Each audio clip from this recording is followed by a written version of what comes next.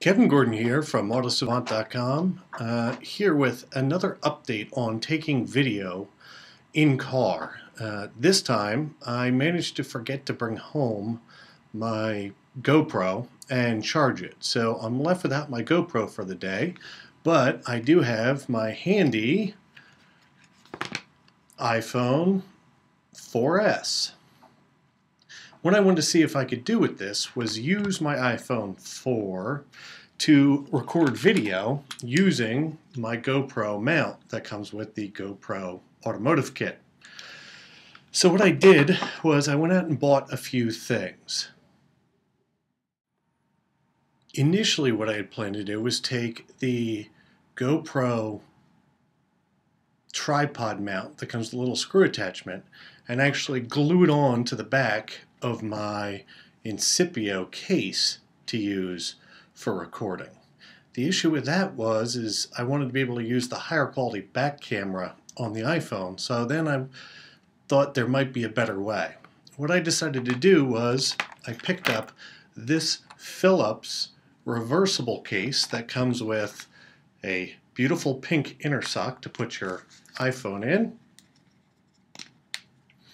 then a harder plastic case which you can then insert your iPhone into either way, either the normal front way or conveniently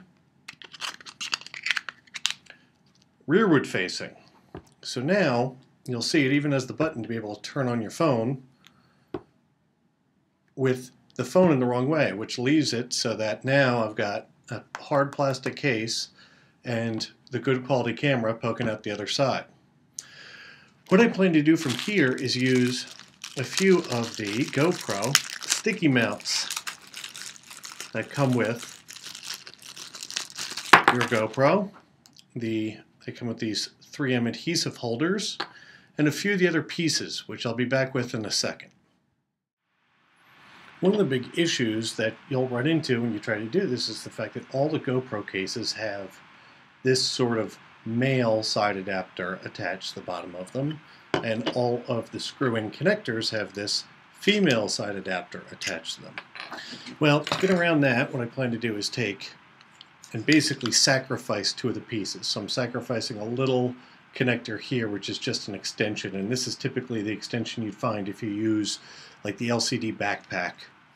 And here's my 3M adhesive back piece. And all I'm going to do is, if you take these and sort of force them together, you'll find you get a very snug fit between them. That in and of itself would probably be just fine for a mount in your car, because this piece is actually pretty solid here. But just to be sure, I'm going to take a little super glue, your choice brand, and put a couple dollops in between these two pieces, and I should have a really solid mount now for my iPhone in the car.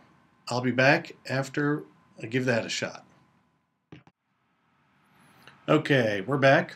Now we've got a glued together piece here, which ultimately leaves us flexibility to have, articulation this way, as well as articulation up and down should we need it.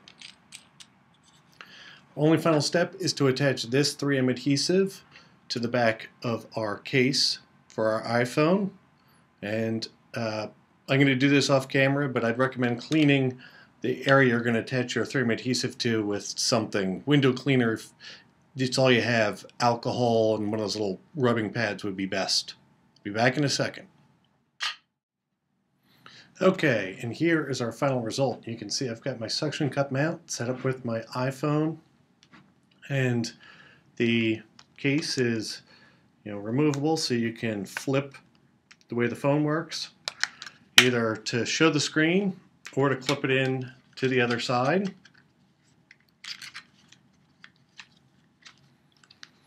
For higher quality video recording, the whole thing is really quite solid, and because I'm using the GoPro mounts, you have the ability to remove the case either this way, and all you wind up having left on the back of it is this, or leaving it clipped in there like that.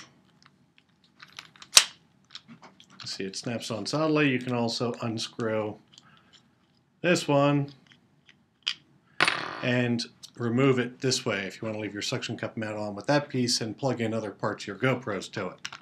So there you go. One other thing I did want to show was the fact that the Ars Technica microphone that we've been using with our GoPro, right? Microphone, 3.5 millimeter stereo plug with the little mini amplifier with the on-off switch. Works quite nicely with the iPhone, which I was happy to see. So I'll plug that into there, which means I'll get high quality sound as I'm doing my recording. And if you're interested in any of this stuff, shameless plug, you can visit our A store on Amazon. It's astore.amazon.com/autosavant-20. Great, right? The most useless web address in the world. I'll put that text up above me. It should be flashing now, flashing now. You can't put links to stuff in videos that's outside of YouTube. I could leave it in the comments, but don't want to get in trouble there. And up next, I will give you a quick example recording of how this looks and sounds from in the car. I'll be back in a sec. And here we are in the car. You'll see you get a much more up-close view than you do with the fisheye lens in the GoPro using the iPhone, but the audio quality is about the same. One thing that is very fortunate is the fact that they've added the ability on the iPhone to use the up volume button to start and finish recordings as well as taking still pictures, which means if you leave your phone in camera mode and then plug it into the mount, you can just start and finish recording video by pressing the up button. You don't need to go through the process of fiddling with something in the home screen, turning it on, and then plugging it into the mount. So again, this is Kevin Gordon from autosavant.com with a quick tutorial which hopefully you find helpful on how to potentially use some GoPro equipment to record video in car with an iPhone. Look forward to talking to you guys soon.